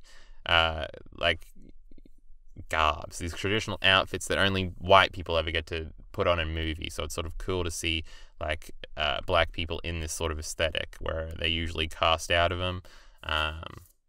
But whereas this also sort of can be harmful in certain ways. So it's sort of a multi-layered issue that's sort of talked about here. And I think the video is very well done. I can't remember much about the production or if there was anything wrong with anything else. I think it was just a very competently made video with a lot of interesting points. I do think Brody de Chanel can have the cult of personality thing sometimes. I don't think it's like as dry as like a Sarah Z video, but it's not as performative as like a ContraPoints video or anything like that. But I don't particularly remember any performative aspects of this video, which can be a good thing. That sounds like a bad thing, like informative, that's bad. But no, that's not what I meant. But I think that's all we have to say about the number 2 video of the month. She usually has a video out every month, so hopefully there's one in March. And we'll talk about it then, because it might have been number 1 if there wasn't a clear fucking number 1 for this month. Now let's get into number 1. I watched all of Lupin the Third and regretted it by Kurobu-kun. February the 9th, 2021. Another Shaves video that I didn't watch for like 2 weeks until after it came out. But my fucking god, he has not missed since the fucking Gurren Lagann video, and that's only because I haven't watched most of his other videos. But every video since then has been fucking incredible. Every scripted video. He also does a bunch of A&Bs that nobody watches, which is a very sad thing. I know the feel when you make something where I talk about wrestling and nobody watches, even though I would rather they watch that than my other shit. I feel like that's how poor Shabes feels about his AMVs. Shabes obviously the forefather of this concept of digest. He runs Anime Digest and Tube Digest every week. This video is fucking incredible on like multiple layers, and I'm starting to get a fucking headache, and I've been recording for nearly 2.5 hours. Not 2.5 hours, 1.5 hours, nearly exactly, so I'm fucking tired, but we're going to do the video its justice. The fucking intro here that's playing now is fucking, like, spectacular. It's timed to an idol song, to the war idol song that is fucking awesome. I wonder if he got claimed. I wonder, what, like, can I use idol songs in my videos, or am I going to get fucked? Because I only get money from ad revenue right now. Patreon is like $26 a month, right? Since I stopped the bonus videos, Patreon ain't growing. So I can't risk. I can't put fucking, what did he put? 25 million hours into this video and try and rely on Patreon fucking dollars to fund it. So if he didn't get any ad revenue, then I can't use idol songs. But I'm actually curious if he got away. I don't know. There's probably he probably got claimed, right? And then you have to share the revenue. I ain't got enough revenue to share, motherfucker. So I'm not going to use idol songs. But it's so cool. I wish I could use idol songs in my videos. This song is really good, though, and I loved it, and I recognized it immediately, and it was timed to all these cool clips, and he's doing a bunch of match shots with, like, Lupin running, and it's super fucking awesome. It shows this incredible-looking 3D movie that looks like a fucking Pixar film or something. That looks awesome. I should preface this. I know very little about Lupin the Third going into this video. I knew. I'd heard Digi talk about it a little bit over the years, and probably some other anime YouTubers talk about it a little bit. And now Shabes has done a big video, so I now know a bunch of things because of this video, but I've never seen any of the Lupin movies. But there's a good point. I'll talk about this in my notes when I read it, because I did take notes on this video.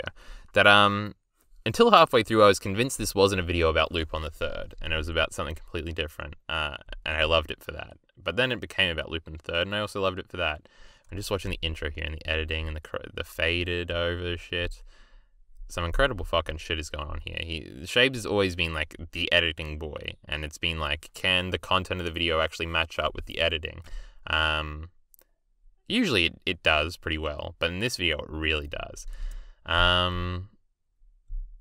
Where do we start? Where did I start with my notes? What is there to say? There's a lot to fucking say.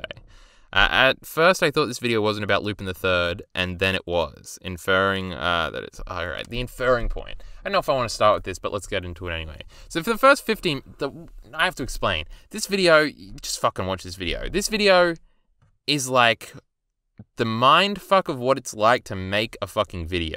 And it's the best representation of it I've ever seen, to the point where I saw that it had like 30,000 views and overwhelming likes, and I was watching it, and I was relating to it so deeply on a creative level, where I was like, what does anybody that doesn't make YouTube videos possibly get out of this video? Because this video isn't about Lupin the Third at all. This is about the mindfuck that it is to try and figure out what a video you're making is about in the middle of it, and after you're cutting, changing the script, and you're editing shit together, and you have no idea. I talk about this all the time.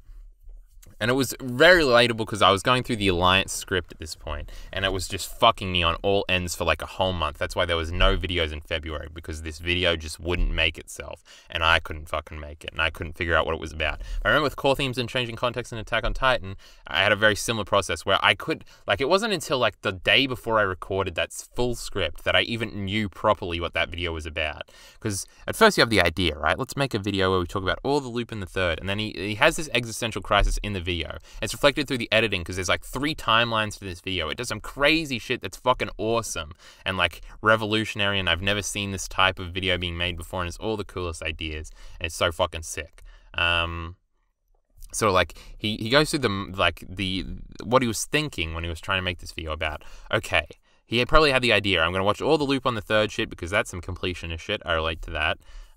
And then he's like, then I'm going to make a video about them. But then he's having this existential crisis about what the fuck does this video actually mean? What is it actually about? He has this meme about where he shows a tier list at some point. Is it just going to be an overblown tier list video where I talk about the best ones? Is it supposed to be about recommending loop on the third? And then he's like, no, it shouldn't be about that. Should it just be about me talking about the ones I like and the ones I don't like? And he's like, no, it shouldn't be about that. And what it ends up being is like this 3 timeline thing of him cutting together different drafts of the script to try and make this overall point about what loop on the third is and what makes it good.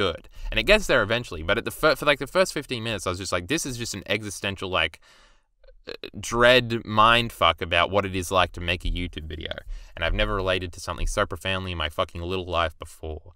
It was fucking sick. Just like the different timelines. He has this gimmick at some point where he cuts off like the last 2 words of every sentence, and you already know what the end of the sentence is, and it's very clever because you still get the point, but it's like this funny like, oh no, this video is coming apart at the seams. And it's like constructed this way, right? Like how to construct this video this way. It's insane how much he would have had to thought about this. And I bet it was probably some fucking weird shit where it just came together somehow in this regard, and it wasn't entirely all planned. But for it to work this well, you sort of have to assume that it was this well planned out, and that he planned out the 3 timelines and the 3 different fucking draft scripts he was going to record, and how the ideas would conflict with each other and like even contradict each other sometimes, but it would all work on the grander narrative to explain what loop on the third is and why it's good. And sort of in this indirect, very abstract way. And you know me, I love that fucking abstract shit more than anything. Plus, there's always loop on the third images on screen. And it's just some fascinating shit, especially for somebody who generally doesn't really know what it's about, but kind of can infer from just the context clues I've gotten throughout my life. And it's to the point where, like, there are some striking character designs. There's the one dude with the big beard, and the samurai dude, and the girl, and obviously Lupin, and I think there's a 5th member, which is the cop dude. But you like, in the first 15 minutes where it's not really about Lupin, it's sort of about like, what the fuck is going on in this video? Why is there 3 timelines in this video? What the fuck is going on? And by the time it actually becomes about Lupin the third, like for the last 15 minutes of the video, you've like seen so much footage of these characters that you kind of, as somebody who's never seen it, I understood like all the characters and what they were about just by seeing images on them on screen. And like, it was like this familiarity of like, I'd inferred like everything about these characters. So when he actually started talking about them, it was like I understood. And, like, I had a frame of reference for what he was talking about, and I could understand what he was talking about, even though I hadn't seen a single loop on the third thing. I think he says at the beginning of the video that the video is also for people who haven't seen any loop on the third or whatever. So I don't know if it was constructed in that way, but it was, like, incredible how well it worked. And I was like, oh, shit, I'm starting to get things.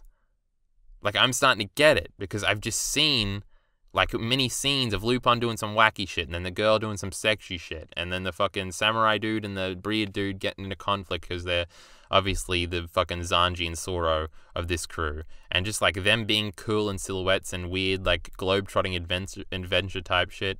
It's just like, oh, I get it. I like get it, and then it all works so fucking well. Am I making sense? I don't know. I fucking think I am. At first, I thought this video wasn't about loop on the third, and then it was, inferring what it's about before you get to that part. The intro and the match shots, we talked about that. Shaves doesn't particularly have the cult of personality, but he's becoming the best YouTuber right now. I think this is true. I think definitely in AniTube, Shaves is like easily the best. Like Nate isn't making fucking videos. That Ghost in the Shell video came out like last year, and that was like the last truly great Nate video that was like the performative aspect of Nate being this cult of personality, his song at the end, everything then, the points in the middle. It was like the quintessential, like this is what Nate can do, and this is what he brings to the table. B, or formerly Digi, like they're not trying to make this content. They're not trying to be the king of AniTube anymore, queen of AniTube now. Fucking merge them into one is what I'm saying. Like, and who else is there? Like Super Eyepatch Wolf will always make Super Eyepatch Wolf content. Mother's Basement will always make Mother's Basement content. They will never make a video this good. They can't. They're just not the type of people to make it. And usually when I talk about like my favorite YouTubers or whatever, they usually are these cult of personality types, like B or fucking best guy ever, right? These fucking bombastic, like, in-your-face idiots who'll say some crazy shit and then try and justify it. And can they justify it? Well, that's the whole point. They really are these cults of personality. I don't think Shabes is that, really. Like, I don't think any of the takes are the hottest here. I don't know if he has the performative aspect, especially of a Nate, but, like, I think he's the best. I think he just is now, because those two are making content episodes, and they're great, and they're fun, but they ain't video essays, they ain't analysis videos right now. Like, who else? Who else is fucking making YouTube videos? Like, Kraftdorf, again, is a very literal, like, let's do some thematic analysis shit. He can't make this shit. He can't do it. Nobody can. It's just, like, the best. He's the best. Because I had this, because I was thinking about all this last night, and it was like 5 a.m., so of course I got a creative fucking spurt then, when I'm fucking drooling in my chair trying to go to sleep. I had the idea of possibly making, like, a top 10 like analytical YouTubers or top 10 video essay YouTubers, and was trying to figure out where I would put people, like Broy D Chanel, and where like B and best guy ever would go. And I think I came to the conclusion that Shabes would have to be number one on that list. Like, nobody's like, I'm not really like, if B comes out with that Attack on Titan video, that'll be sick. I think that'll be cool. I'm scared I'll disagree with everything and hate it, but we'll see. If best guy ever comes out with another Ghost in the Shell quality video, then it will rival a Shabes video, I think. But outside of that, like, I don't think the BreadTube political / media people, they're all making similar types of videos that are all really good and probably have more interesting things to say than this Loop on the Third video, but they aren't this video. They just aren't.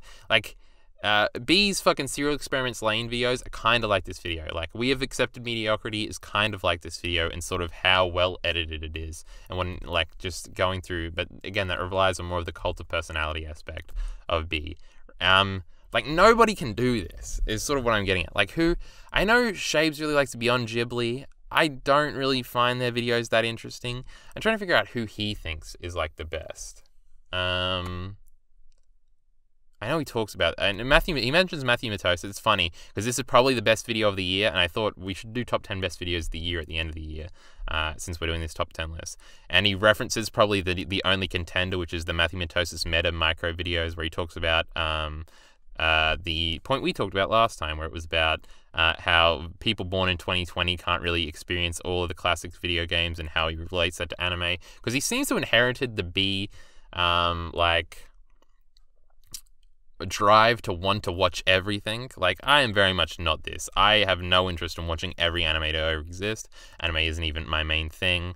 Even manga, which I guess is my main thing, I have no interest in watching or reading all manga. I'm very much like I will reread Berserk 30 times to make 70 videos on Berserk. I don't care.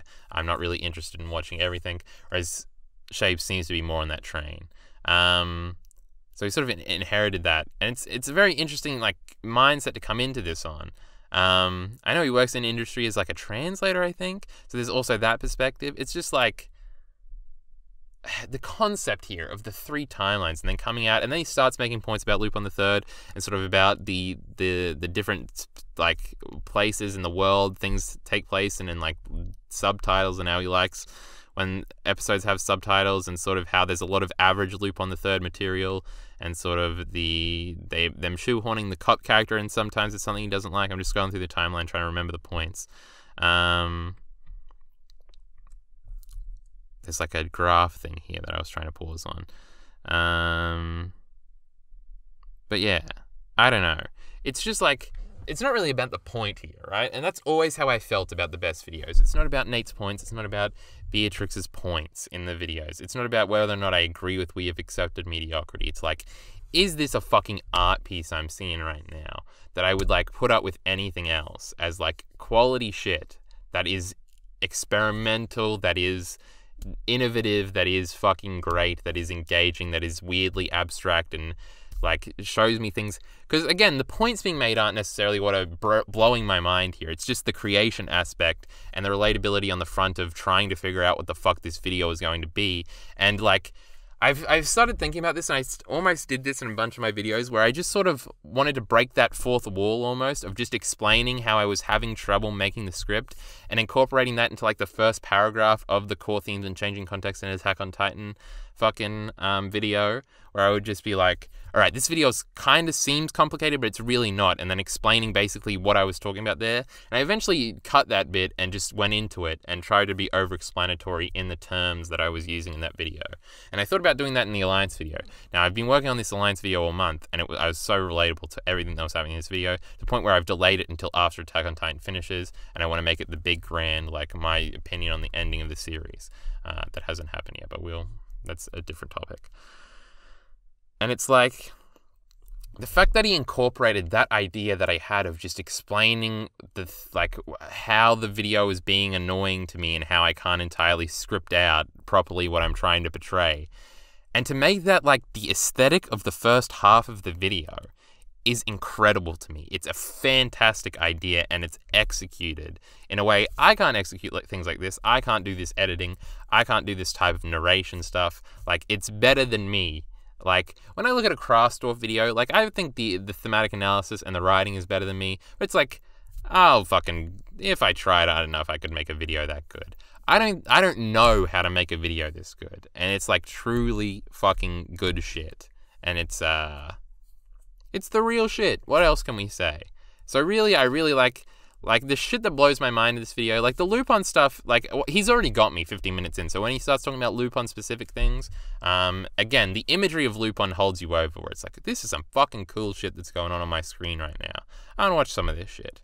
I probably never will, but I probably will eventually, but I ain't gonna fucking do it anytime soon. Talks about the general characterization of the characters here, about the Lupin girls here. He talks about James Bond at some point, relating it to that and sort of the tropes through. It is an interesting thing where you have these sort of reiterations of characters that all have to have like the same sort of narrative beats that it has to hit on. There's like the one shot of the girl like hitting a bong, which I can't believe exists in an anime. I've seen that screenshot, like that clip before as a GIF, and I always thought it was like a fan animation. And I was like, holy shit, that's from Lupin? Like, how the fuck did they get away with that? Doesn't Japan like murder drugs? Anybody that's ever taken a drug is killed on arrival in Japan? Isn't that how it works there? Or have I been led to believe this by the internet falsely? Was she smoking tobacco through the bong? I don't think you can do that, but what the fuck? That was real cool. Talking about the detail on the watches, I just scrolled through the timeline. That was a cute point. He also has the Beatrix-like knowledge of just the industry and sort of the directors and the composers and sort of the history of like just anime in general that I feel like a lot of other YouTubers don't have. And he adds that to all the videos. Real shit. I don't know what else to say. It's like a real creative at the beginning in a way that I think might only relate to other creators, to the point where I questioned why anybody cared about this video that hadn't made YouTube videos before. I can read the rest of my notes. I didn't even finish that. Shakes doesn't have the cult of personality, but he's becoming the best YouTuber right now. So many ideas about the horrors of making a YouTube video essay and the cute, I hope. So that's the all the horrors of making a YouTube essay. I talked about that. He also has the cute, I hope you aren't browsing in another tab meme that I think it's a creative little video idea of just sort of like calling out the audience for something they're probably doing because you usually do it. And it's like, and it'll make them pause and like get their attention. I think I feel like I've seen that. Like, I think Matthew Matosis basically did that in the Meta Micro videos, but I still like it as an idea and as a cute little, like, I'm using the fact that this is a YouTube video to like its full potential. It's sort of like realizing the potential of YouTube videos and understanding how the medium works and how people usually consume this. You can do this in like, you'd have to do this in different ways in different mediums, right? If it's a TV, you understand your audience is probably like sitting on the couch half paying attention. So it'd be like, look up from the newspaper or whatever the fuck. But now, in this YouTube context, it's like, get out of that other tab and pay attention, motherfucker. It's really good. Ruining Lupin for him and such, that was sort of the point of the video. How do you make a video? It's also like, this is such a general topic that it's like, I've thought about doing this. I remember I was going to do those Mad Men episode videos where it would just be like about season 1, episode 10 was the first one I ever tried to do. And like, just a general video about that episode without like kind of a thesis outside of like well, let's explain why this episode is good. It's a nightmare to make those types of videos, and I feel like this is what Shabes went through. It was like, I want to make a video about all of Lupin the Third. And you're like, okay. And you're like, what the fuck is the point? What am I doing this for? And I remember I wrote that script like 7 fucking times, and then I just stopped ever thinking about ever doing those videos, because it's like, what parts of the episode do you focus on? Is it going to be just about one subplot of the episode, like the Rachel and Don stuff? Or do you incorporate it all into the thematic point? How do you identify the thematic point? How do you introduce the video? Is the audience going to understand what's going on? So it's sort of like, how do you make a video about such a general topic? What do you say? What do you even want to say? And all this stuff. What was the original idea of the burst of information? I feel like with a lot of YouTubers, at least this is how I am, so I'm projecting here, but like, I usually get an idea for a video, and like in that moment, I fully understand the idea and everything that will be said in that video.